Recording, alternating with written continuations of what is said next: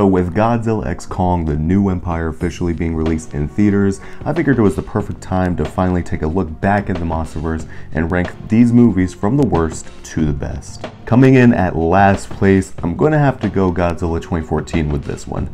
None of the movies on this list are bad movies in my opinion, to a certain extent. I do have a list of which ones I prefer over the others, and this is just my list and it's not yours. And in my personal opinion, I think Godzilla 2014 had a lot of potential to be good. And if you look at it from the scale of the Monsterverse, I actually think that it's the best Monsterverse movie in the sense that it displays the scale of the creatures very well.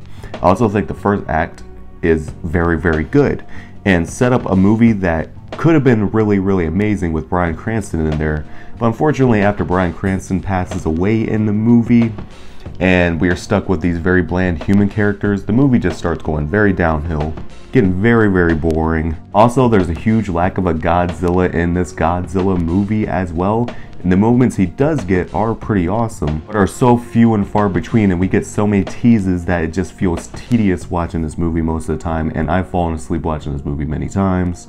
A movie that had potential to be really good, but just flopped in a lot of regards. Coming in the next place is Godzilla King of the Monsters.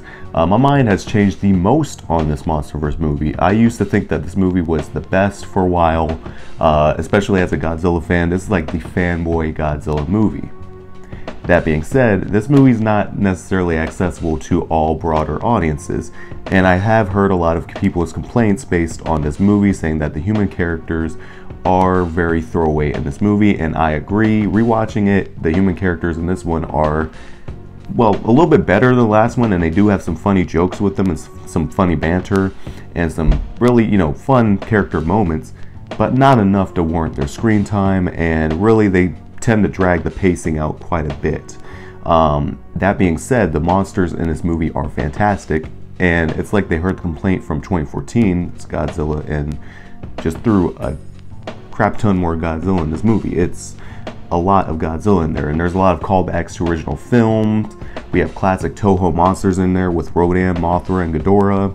We have references to other characters that are in this movie as well in mythologies. Michael Dougherty is clearly a Godzilla fan and directed this for the fans, but just not for a broader audience, and the story could have used a lot more work in streamlining, and the human characters were just still pretty bad. Coming in next place, we have Kong Skull Island. Arguably, if I objectively looked at this movie on its own, this is the best in the Monsterverse. It has a very well balanced list of human characters. They're very fun, they're funny. There's a balance between that and the monster action. I think it's a really solid Kong movie. It does Kong a lot of justice. The human characters really do not overstep their roles and boundaries in this movie. And we have Samuel Jackson versus King Kong in this movie, and it's an arc that's played very well. I love the references to Nam in Skull Island's design. It's a very different interpretation of that land. It's just overall very fun popcorn movie, and this movie came out, I think, around the time of Rampage. I may be mistaken, but this gave me the feeling of Rampage, but just a lot less annoying characters.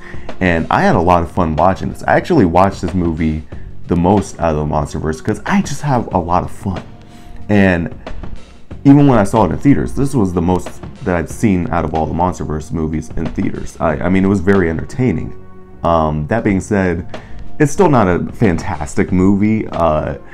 But the next two on the list, they're not fantastic movies. They're just biased. Next up, we have Godzilla vs. Kong. Adam Wingard decided to give us a lot more monsters and gave us solid minutes of just monster mayhem between Godzilla and Kong. And Godzilla destroying human bases and blowing up parts of the city and taking down the military, and Kong's adventure into the Hollow Earth, establishing some lore with his family and his ape culture, and then fighting off against Godzilla at the end, facing off against Mechagodzilla in a tag team match with Godzilla and Kong versus Mechagodzilla. This movie is crazy, but it's very, very fun, and this reminds me of kind of like what they did with Godzilla vs. Mechagodzilla, where it's a lot of silly elements in there. It still takes itself a little bit serious at some times, but it's a very, very fun watch. And this was the perfect time that this movie came out because it was after a pandemic. People were starting to come back in the theaters, and a lot of people loved it, and I loved it myself. It's a very fun popcorn movie. Still a little bit slow in some of the middle part with the humans taking Kong into Hollow Earth. I mean, the humans are a plot device, and this movie objectively is worse than Kong Skull Island, but it gives me more of what I want from these movies, which is embracing, and that is just the monster action. I think that the monster action in this is fantastic. But the next one I think is top spot in my opinion, and that is Godzilla x Kong: The New Empire. A terrible, terrible movie. I'm not gonna lie to you. The plot is bad. The human characters are even worse written than all the characters in the Monsterverse combined. There's no characters. But the monsters in this movie, that's where they've put the focus on.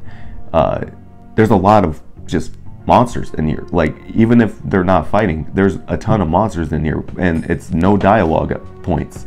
It's just them, you know, conveying through body language and kind of talking to each other. I love the way they handled the monsters in this movie. And then also leading up to the action, this movie never felt like it slowed down at any point. When the human characters were stupid, they were stupid, but they still moved you back to the monsters as quick as possible. The pacing never felt like it dragged at all. The way I can explain this movie is that it's a modern day Showa era Godzilla movie, and I'm talking about like stupid Showa era Godzilla movie, but in the best type of way. It's like Mecha Godzilla in modern day, and I had a blast watching this. With the way they had Kong, you know, on Hollow Earth, setting up traps and surviving and encountering Scar King and meeting little Suko and taking him under his wing, and the way Godzilla is on the surface, beating up monsters randomly, taking their territory, growing stronger through nuclear energy, getting ready for his big battle and his new evolution. A lot of great monsters in this, and that's where the focus was. And the characters, again, are non-existent, but they're not on screen for so long where it never feels like a drag. It just kept moving like lightning fast pace. And even when you stop to think like, wait, that's kind of stupid, it moves you on to the next thing. And this is the most entertaining out of all these movies, and it's lots of fun, a giant toy commercial, and it brought the little kid out of me that has not been brought out in all these movies. And for that, I think it's just my #1 spot based on bias. But my list is not the right list. Comment below your list down below in the comment section. Like, share, and subscribe today to join the Izillization.